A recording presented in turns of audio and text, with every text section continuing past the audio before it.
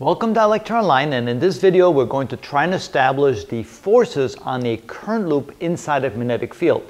Now this current loop, it's a continuous line, and I guess I should make sure it's continuous right there. Okay, with current flowing around it in this direction. This is the plane about which it's rotating, and you can see that this portion of the loop is above the plane, this portion of the loop is below the plane, kind of gives you some perspective. And then we have the B field directly out of the plane, perpendicular to the plane. So it's kind of difficult to draw, but I'm trying my best here.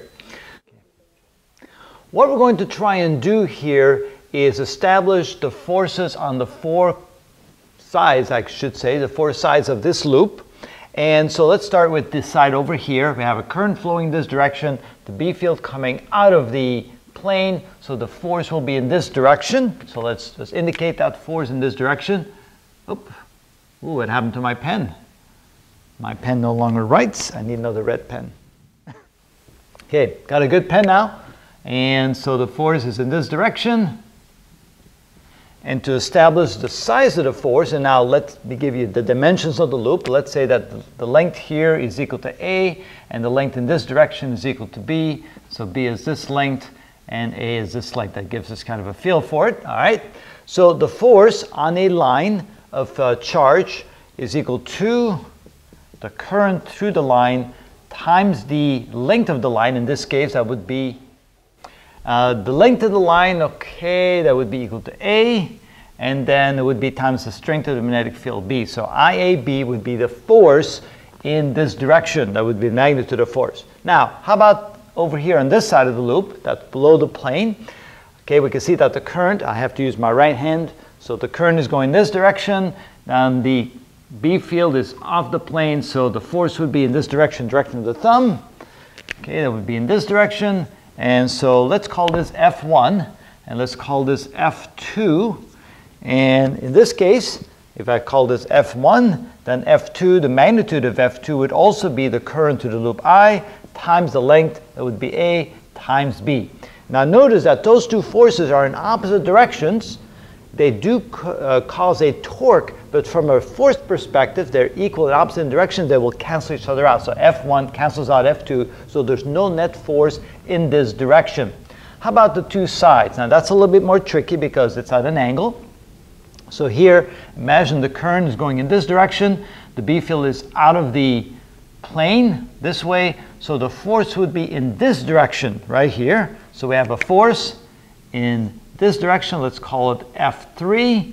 Now, what would be the magnitude of that force? Well, that's a little bit more difficult because notice that the magnitude of force would be equal to the length times the B field, and it would be the cross product between those two. So let's try that here. So imagine we have the current going in this direction and the B field going in this direction. So the B field would be straight up, the current would be in this direction. So you could say here that the force would be equal to I, the magnitude of current, times the length cross B, and of course that would be a vector quantity. So that's the way we look at it. Now notice that the difference in the angle between the direction of the current and the direction of the B field at this angle right here, which let's call it phi for a moment. So therefore we know that the magnitude of that force would be equal to F, would be equal to I times L times B times the sine of the angle between them. Oh, and it's not theta, because I had the angle phi there, so it would be the angle phi. So that would be the magnitude of force on this line right there. Now, the sine of phi, how do we relate phi to theta? Because essentially, I want to know that relative to the angle from the plane. So we know that phi is equal to 90 degrees minus theta. So we can say that F, therefore, is equal to I, L, B times the sine of 90 degrees minus theta. And of course, the sine of 90 minus theta is the same as the cosine of theta. So finally, we can say that the force there is equal to I, L, B times the cosine of theta relative to the angle of theta there, the difference between the direction of the current and the direction of the plane. Now the length here, of course, would be the side, which is equal to B. So essentially, we can say that this is equal to I, B, big B, times the cosine of theta, B being the length of the side of the loop there. And that would be the magnitude. So now we can say that F3 is equal to I B B times the cosine of theta. And finally, we want to know what the direction is of the force there and the magnitude on the other side. Notice the current goes in this direction. The B field curls up from the plane. And so therefore my thumb sticking in that direction, that would be the direction of the force. Let's call it force 4. And then the magnitude would be the same as for 3. F4 would be equal to I B, big B, times the cosine of theta.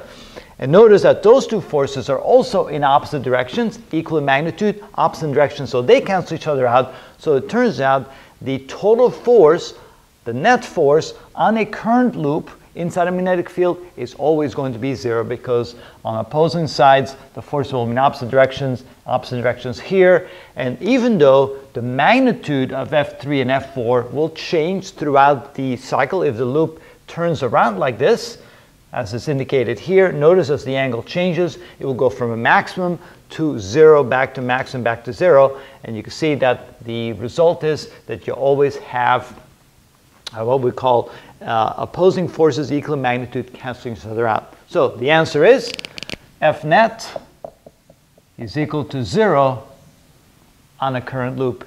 And this is why. And that's how we do that.